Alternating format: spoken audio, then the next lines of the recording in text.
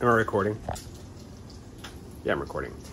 Suppose for a moment that you are an aging hipster. Let's also suppose that being an aging hipster makes you feel somewhat disconnected from your youth as a Appalachian hillbilly, and your roommate and your partner are out of town, and so you've decided to make some Appalachian hillbilly food, but you only have upper middle class hipster ingredients.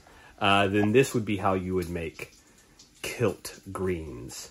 So I got some bacon, which is pretty close to done because I'm, again, a hipster of means. This is some fancy Black Forest bacon, which actually maybe isn't that different from nice bacon or fatback that I might have had as a youth. Bacon has gotten crappier as I have gotten richer. You'll notice it's pretty foamy, so this is pretty close to done. While that goes to the last little second, I've got just some random salad greens that I've got here. I'm shooting with my right hand and with my holding the tongs with my left hand, so I apologize. Ordinarily, this would be greens from your garden, but I don't have a garden, and it might be, white onion or Vidalia if you're very lucky. I've just got some shallot, so this is like half a shallot and some random greens. And again, because I'm fancy, I'm going to be using apple cider vinegar, which is a little unusual. Now, ordinarily, this might be fatback, but I don't actually care for fatback and don't have any handy, so we're going to go with the bacon.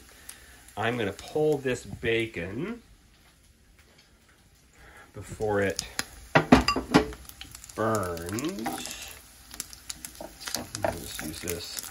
This is tricky because, again, I'm doing this one-handed. You'll notice that I've not got any paper towels or anything here to drain the bacon. And that's because I don't actually want it to get too crispy. And also because I want all the fat. I need all the fat here. We're going to use this hot fat that we have reserved to kilt or wilt or kill, depending on what region of Appalachia you're from, our greens. And if you think about it, what we're really just making is a hot, non-emulsified vinaigrette. So I'm going to crank the heat up. Ordinarily, you might get this to smoking. I'm not actually going to quite go that far. Again, personal taste. I don't want to totally wilt these guys. We're going to let that crank up just a little bit. And my partners would probably be upset about you seeing all this recycling we have over here and making it look like garbage. But I assure you that is all recycling that is yet to be taken out. I've also got cracked some black pepper in here. I'm going to go ahead and apply my vinegar.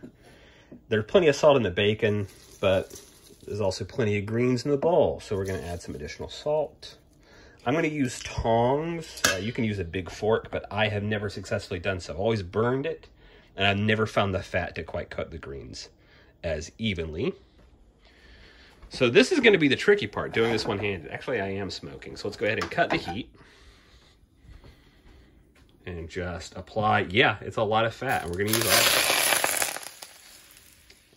Apply that, and then we are going to, as quickly as possible, toss our greens and our shallot, which will wilt and slightly cook. It will mellow the shallot a little bit.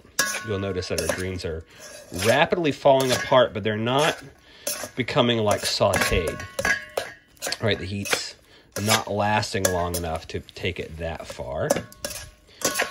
All right, it smells great. The apple cider vinegar hits. This is still going to be warm, but it is not going to be ripping hot. Let's taste it for seasoning real quick. That's really pretty good. Tiny pinch of salt. And I want, ordinarily you would eat, you know, your fatback bacon kind of on the side, but I want it in my salad. So I'm gonna toss that. Some crispy bits, some maybe fattier, chewier bits, some nice textural contrast and meatiness. You can also see the remnants of my pizza making all over the counter, having pizza for dinner tonight. So that's it. Kilt greens. I used to have this with spinach when I was a kid. I think never my parents, I don't remember my parents making it, but we would stay with friends of theirs, Todd and Melanie. Shout out to them. And they made kilt greens with spinach, I think, a couple times. And it's just something I've been craving. And our housemate is pescatarian, so we don't usually eat like this. So there you have it. Hipster nostalgia for poverty, because it's delicious. I'm going to go reconnect with my youth and my spiritual origins and have some complex feelings about aging and relocating over lunch. You do you.